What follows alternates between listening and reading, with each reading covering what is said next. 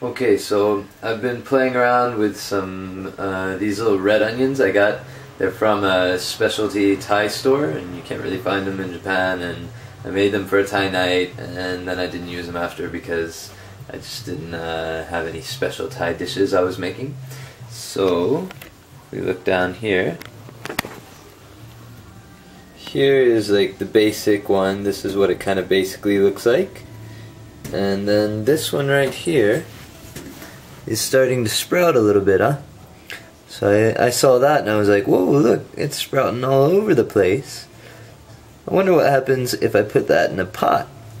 So what I did, if you'll come with me through the bedroom here and over in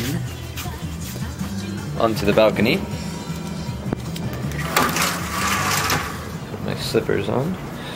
So out here on the balcony, I have potted one, and see how it grows a little bit. Add a little bit of water like once a week or so, and look at that thing just coming to life. It's the most living thing, most thriving thing that I've ever potted in my life. That just shows how terrible I am at taking care of plants.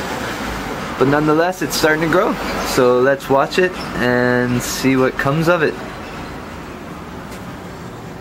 After, I don't know, a month or two, 3, 4, a year, I don't know. We'll see how long it takes.